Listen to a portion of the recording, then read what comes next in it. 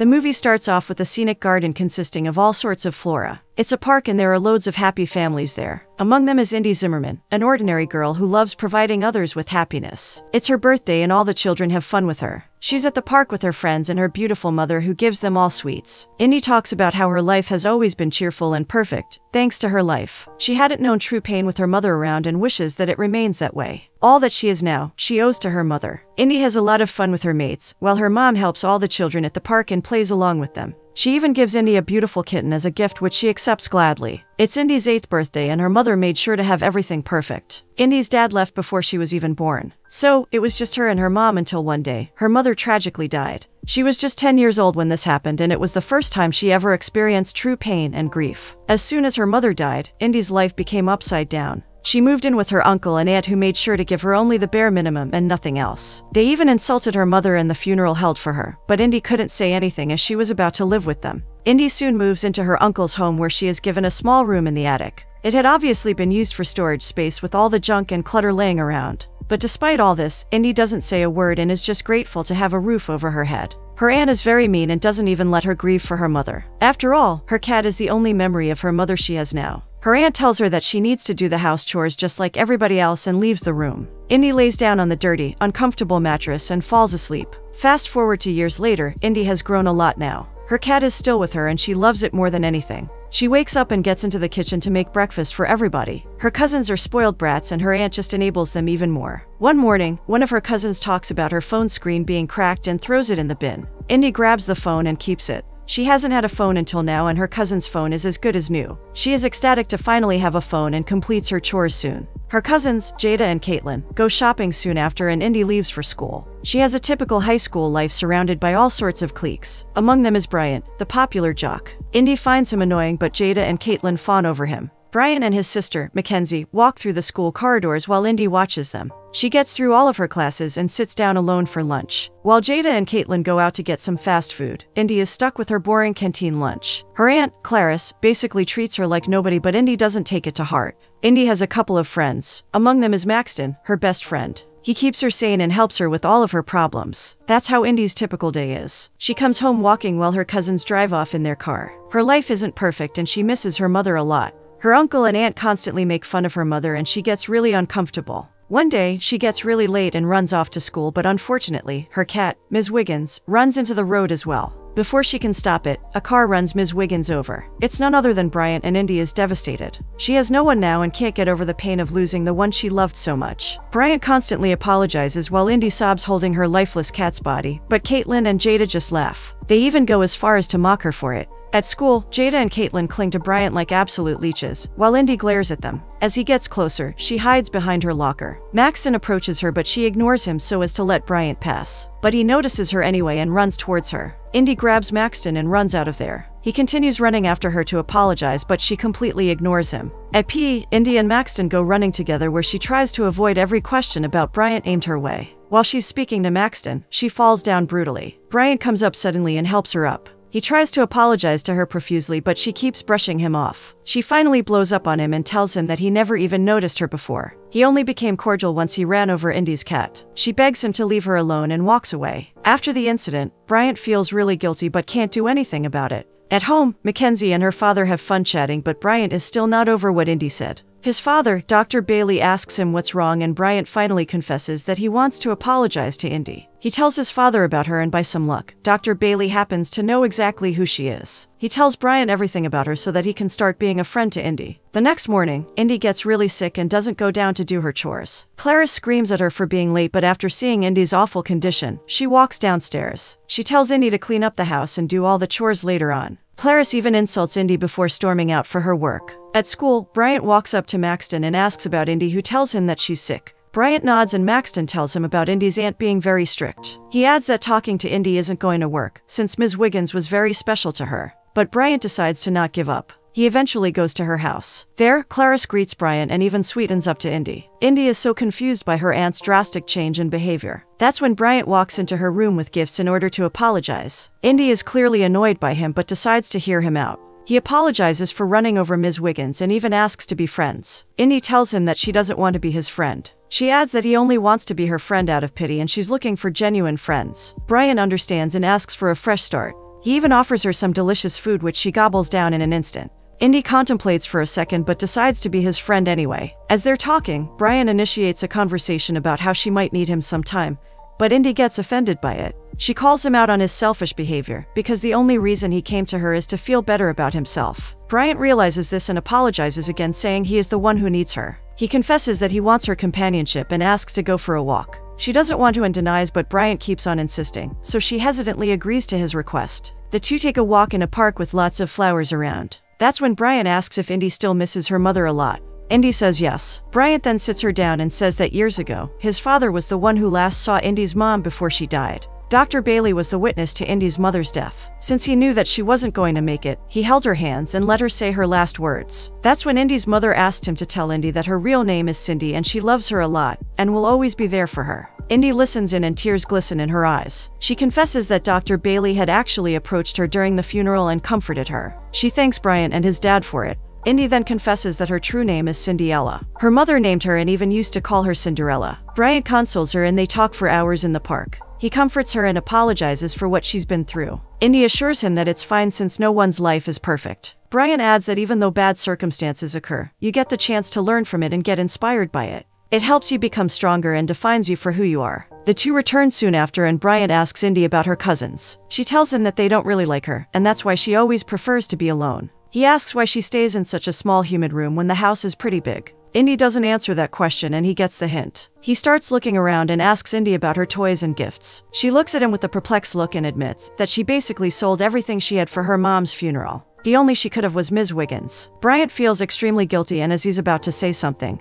he hears the shrill voice of Jada. Jada runs into the room and Bryant panics. He doesn't talk to her much, but she just doesn't leave him alone while side-eyeing Indy. Caitlin comes in as well and the two of them cling to him. They invited Bryant to a bunch of stuff, but he just declines and runs out of the house. As soon as he's gone, Clarice screams out for Indy to clean up all the mess. She goes on to list out a bunch of chores to do for Jada's upcoming party. Indy doesn't say anything and agrees to all of it. She's even uninvited from Jada's party. Indy doesn't take any of this to heart and starts doing her chores. She's about to take the trash out when Maxton joins her. He helps her with it and they soon part ways. It's already evening and Indy is still working. Jada and Caitlin pretend that she doesn't even exist when the guests arrive. The party starts soon and Indy hides in a corner, cleaning up any mess. Jada and Caitlin brag about how they've been working so hard, when Indy clearly was the one doing all of it. Indy goes and hides in her room when Bryant comes in. He asks for her, but Jada and Caitlin completely ignore the question and latch onto him again. Night falls and Indy goes to the backyard for some fresh air. She lays down on the trampoline and looks up at the stars. She talks to her mother and admits how she's so worked up and tired. She misses her mom a lot. Indy just closes her eyes and reminisces the moments she spent with her mom. Just then, Bryant jumps in with her and confesses that he's been trying to find her the whole time. Indy just smiles and asks about the party, to which Bryant replies that it was good but he missed her a lot. He asks her why she's so shy, but Indy just tells him that she isn't. She just wanted to be alone as she was really tired. Indy goes on to tell him that all the cooking and cleaning was done by her. Bryant is impressed, but he also feels bad for her. He asks why she doesn't hang out with her cousins, and Indy doesn't really have an answer to that. He realizes how they treat her and calls her the real Cinderella. Indy's face falls, as that's what her mom used to call her. She tells Bryant that she's nothing like Cinderella. He believes her and asks her to hang out with him instead. Indy and Bryant go out to eat. Indy loves the food there and Bryant tells that the place is very special to him since his mom brought him there all the time. She asks him why it stopped, to which Bryant replies that even his mother had died in a brutal accident. Indy feels really bad and sympathizes with him. He tells her about how he coped with losing his mother, who happened to be his biggest supporter. Indy listens carefully and Bryant adds that his mother would encourage him to always pursue his dreams and hobbies. Indy replies that she actually relates to him. Bryant smiles and says that they should do this more often. She happily agrees, but then Bryant says that he wants to get to know her more often. He wants to start a relationship with her. Indy panics and asks him to slow down since they don't even know each other that well. Bryant agrees but promises to not give up. For now, he's ready to settle as just friends. Indy admits that even though she'd like that, Clarice would go ballistic once she found out, since she doesn't want Indy to have a boyfriend. Bryant tells her that he's ready to sneak and meet her, but Indy suggests that he'd be better off starting a relationship with one of her cousins. Bryant immediately shuts her down, saying he isn't interested in them at all, and how they're so annoying. The two laugh and have a great night. He drops her home and asks her out on a date. She hesitantly says that they aren't meant to be together. Indy adds that they're from two completely different worlds and she just doesn't fit in, but Bryant doesn't care. He tells her that he really likes her and absolutely loves spending time with her. When she realizes that there's no way Bryant would listen, she rejects him, saying he's not her type. Bryant doesn't seem to buy that excuse, and that's when she confesses that if their relationship ever became public, then Clarice, Jada, and Caitlin would make her life a living hell. She adds that she isn't even allowed to stay out after school. Bryant finally suggests that they keep their friendship a secret for a couple of weeks to see how that goes. He even says that he wants to be her boyfriend one day. Indy smiles and agrees to keep their friendship a secret.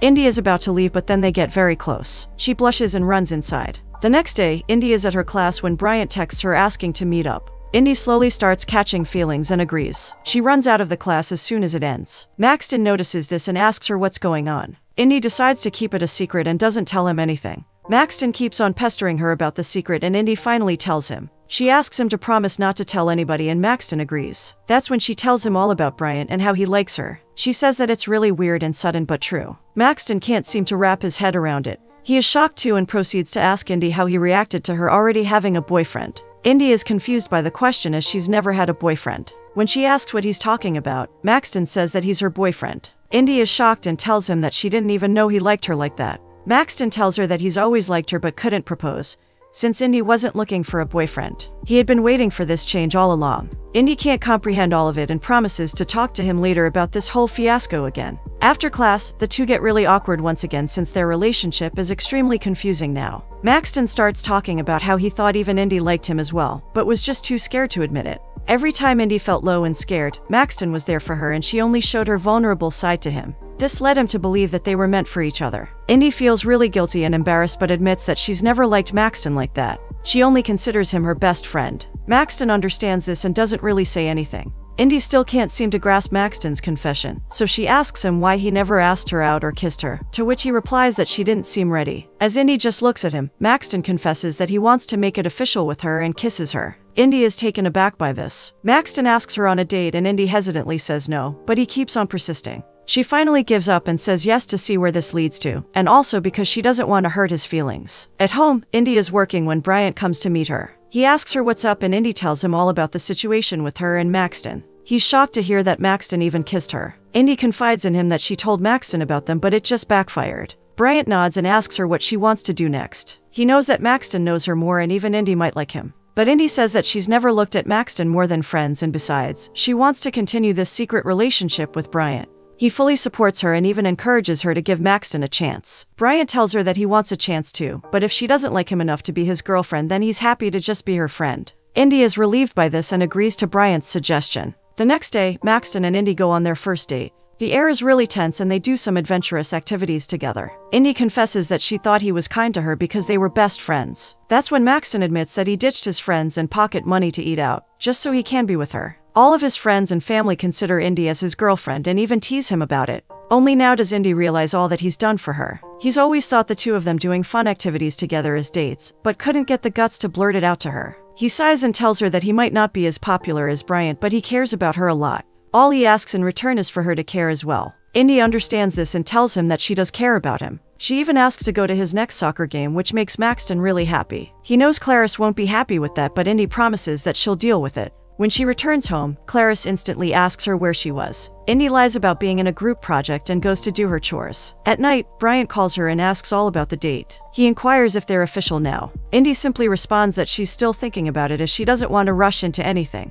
She tells him about all the things Maxton sacrificed for her, like deliberately eating school lunch to sit with her. Bryant asks her why she doesn't go out like her cousins. Indy shyly exclaims that she doesn't get an allowance to eat out. He is appalled by this and tells her to stop being so nice, since her so-called family is clearly using her as free labor. Indy tells him that she has to, because they're the only family she has now. Bryant asks her to walk with him to school the next day and she agrees. He hangs up the call and goes to his dad to talk about Indy. He tells his dad about how she's so special and wants her to be his, but now he has dug himself a hole by letting her date Maxton instead. Dr. Bailey assures him that he was just doing what a good friend should, and to not worry about it. Bryant even tells him about the mistreatment she suffers at the hands of Clarice and her uncle, David. He tells his dad about how he's stressed and worried about her but can't even do anything about it. Dr. Bailey consoles him, saying everything will be okay soon. The very next morning, Maxton and Indy go running. They joke around and have fun banter. This makes Indy really confused about her feelings toward both Maxton and Bryant. After school, Bryant comes up to her and asks if she wants to hang out with him.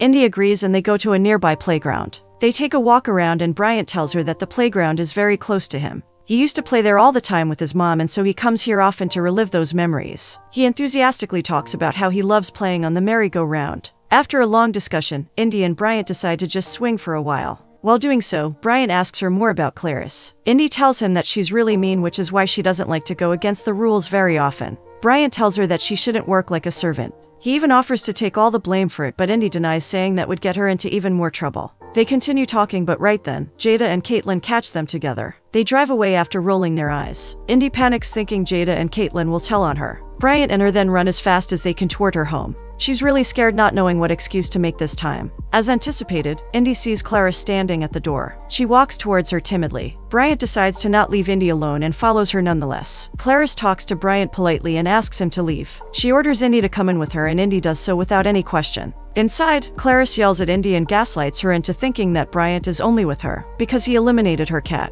Clarice then goes on to threaten Indy to get out of Jada's way, since she's always had a huge crush on Bryant, and prom is just around the corner. Indy nods quietly and goes to do the house chores. At night, Bryant calls her and asks her if she's alright. Indy assures him that she's okay and that she's used to this. He asks her to walk with him again, but she declines, saying she has to get to Maxton's game, and if Clarice catches her with him again, that she'll definitely get grounded. She thanks him for sticking up for her and hangs up soon. It's Maxton's game day, and Indy reaches there ahead of time. She looks around for Maxton and even waves at him. The game begins and everything is going well. Indy watches all of them keenly and even cheers for Maxton. He gets injured in between the game but continues on nonetheless. After the game, Indy approaches Maxton and congratulates him for such a great game. She asks him if he's okay and even helps him walk around. He thanks her for coming and cheering him on. Then, Maxton confesses that he really likes being with her and he's never felt this way before. That's when Maxton tilts his head and kisses her softly. The two of them then walk hand in hand and the day ends. At night, Bryant calls and asks about the game. Indy chats with him for a while and tells him that she has started to sneak in and out of the house. But just then, Clarice calls for her outside. Indy hurries downstairs to see Clarice and David waiting for her. As she sits down, Clarice interrogates her about where she was the whole day. Indy truthfully tells her she was at Maxton's soccer game. Clarice further asks if she kissed him, to which Indy replies that she did. It was a small peck after all. David tries to walk out, but as he does so, he calls Indy's mother a pleasure giver. Indy can't stand it anymore and retorts back, saying it was her choice. She even commands him to not talk down on her mother anymore. She stands up for her mother as tears stream down her face due to anger. Indy even screams out at them, saying they never even considered her family and that she's just a burden to them. Clarice taunts her even more, which leads to a huge intervention. David starts fuming and grounds Indy, saying that he'll punish her very harshly for her behavior. Indy storms off to her room and cries her heart out. She can't stand it anymore. She packs her bags with tears streaming down her face. Indy fully breaks down, not knowing what to do. Just then, she sees Bryant's message asking if she's alright. She just texts him back saying she's okay and immediately calls Maxton. He's at a clinic since he was injured. Indy tells him about all that's happened while crying, but Maxton just asks her to give Clarice and David some time. She tries to tell him about all the harsh things they said to her, but he hangs up after the doctor comes in to check on him. Indy can't stop her tears. She sees Bryant's text saying he has come to her house. Indy sneaks him inside through the side door. Bryant enters her room to see her stuff packed. He's really confused by this. Indy tells him everything that David and Clarice said to her after the kissing incident. Bryant is hurt to hear that she kissed another guy, but he brushes it off for the time being. He just listens to her patiently. He agrees to Indy moving out and even offers help to find her a place to stay. Bryant further adds that she should get away from them as soon as possible. Indy gets taken aback by this and listens to all the stuff Bryant says. He invites Indy to stay at his house. Indy is really confused and scared by this. Bryant calls his dad immediately to ask for some advice. In the meantime, he urges her to keep packing. Finally, Bryant comes to her with a sullen face. Dr. Bailey is a professional therapist, and as his duty, he has to now call Child Protective Services. He has Brian's confession, and since Indy is a minor, he could go to jail if he didn't report it. Indy is shocked by this and starts panicking while Bryant apologizes profusely. Indy tells him that she can't do this. She's scared of what will happen to Jada and Caitlin, but Bryant assures her, saying she needs to think about herself now. He asks Indy to come with him since she's not safe there. She tells him that she's fine and David probably wouldn't punish her really badly. Bryant, on the other hand, doesn't want to take any chances and urges her to just come with him. He grabs her bags and ushers her into his car. They finally reach his house and Dr. Bailey invites her in. He offers to give her a bedroom and requests her to answer some of his questions so that he can decide what to do in the morning. Dr. Bailey sits her down and asks her a couple of questions before letting her rest for the night. Indy is really scared and asks Bryant what will happen when Clarice finds out about all this. Bryant reassures her that everything will be fine and her life will get a lot better soon. Indy nods and Bryant decides to leave. But that's when she grabs his hand and thanks him for everything. The two of them hug tightly and Bryant kisses her on the head. He leaves soon after, and Indy falls asleep. The next morning, she sees a picture of her mom by her bedside and smiles. Indy walks downstairs to see Bryant's family have breakfast. Everyone greets her cheerfully. Mackenzie consoles her and tells her that she's glad to have finally met her. Bryant offers her a delicious meal and Dr. Bailey is really happy to see that. He even offers to let her stay in their other house, which is very close to their main house. This way, she could be close to them but also have a little privacy. Indy is about to eat when the CPS members come in and ask Dr. Bailey to escort Indy back to David's house for further discussion. Dr. Bailey doesn't allow that and protests, but he doesn't have much power over it. Indy is heartbroken and runs away from Bryant's house in a state of agony. Bryant runs after her, but she doesn't stop. She finally falls down on the ground and sobs her eyes out. Bryant catches up to see her shaking with fear. He tries to console her, saying that she doesn't have to go back there. He explains the whole situation to her and tells her that legally she doesn't have to go back. Bryant tells her that she has to give an interview talking about all that she's suffered. She can do the interview wherever she wishes to. He answers all her questions. Indy then asks Bryant why he's doing all this for her. He simply replies that he can't just sit around and watch her getting treated horribly. She doesn't want to be a burden to them, but Bryant assures her that she isn't. Indy starts to feel a little better. She starts to feel like everything is okay. Bryant stays with her through all this and they get closer and closer. Both of them walk back to Bryant's house and Indy sees everyone so worried about her. Mackenzie and her younger sister give her a tight hug before letting her in. Dr. Bailey explains to her that she now has to go to the CPS officer's office instead of Clarice's house. Indy agrees to it and asks what will happen after the interview. Dr. Bailey tells her that a court case will be issued soon to free her from Clarice and David. Indy is scared as to what might happen if they lose the case, but everyone tells her that they'll surely win. And regarding what's going to happen to David and Clarice is up to the judge. Indy is escorted back inside while Dr. Bailey says that he'll take care of her. He even asks to be her foster parent until a permanent solution has been figured out. She's so glad that she found Bryant and is grateful for everything his family has done for her. The day of the interview comes in and Clarice is practicing her fake sobbing. She wants to gain sympathy from everyone and bring Indy back. As soon as Indy comes in, Clarice starts bawling her eyes out to make it seem as if she's really stressed. Indy provides all the information needed and gives her interview successfully. She's really nervous, but Dr. Bailey helps her through it all. Indy still feels bad about dragging Clarice and David through the mud since they gave her a roof anyway, but Dr. Bailey tells her that she's just too kind to see their mistreatment.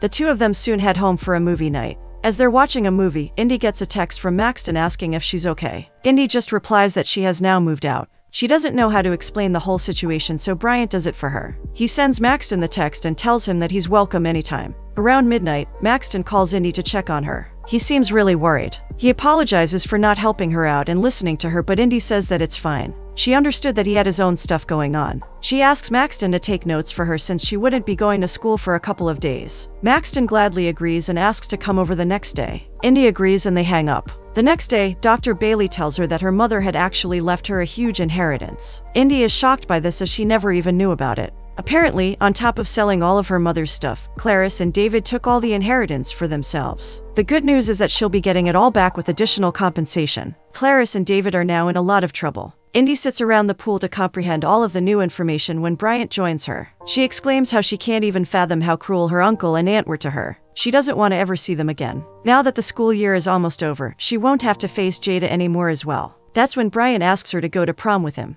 Indy is reluctant but agrees anyway. She's scared that her cousins might be angry, but Bryant tells her to stop thinking about what they might think. Indy is shocked that someone would ever ask her to prom. She's really excited about it as well. Just then, Maxton comes over to talk to Indy. She goes to meet him. Maxton meets her by the door and asks if she's okay. When she says she is, he tells her that Bryant is the perfect guy for her. Even though they've spent years together, Maxton couldn't ever ask her out sooner. Things would have been different if he had. Maxton further adds that she is his reason for happiness and doesn't want to lose her. He tells her that he couldn't really figure out what she wanted from life, but now that he has, it's too late. Indy tells Maxton all about her case and says that Dr. Bailey helped her a lot. Maxton says that he's happy for her even if it's not with him. Indy feels really guilty and apologizes, but Maxton asks her not to. It's not her fault for liking Bryant. Despite all this, Indy asks him to stay as her best friend. She doesn't want him to walk away from her. Maxton gladly agrees and they hug. He bids her goodbye and leaves. Indy is really happy with how things turned out. She knows now that everything will be okay. Dr. Bailey even testifies for her in court, and they successfully win the case with her inheritance returned back to her along with a hefty sum of compensation. She thinks that her future is really bright.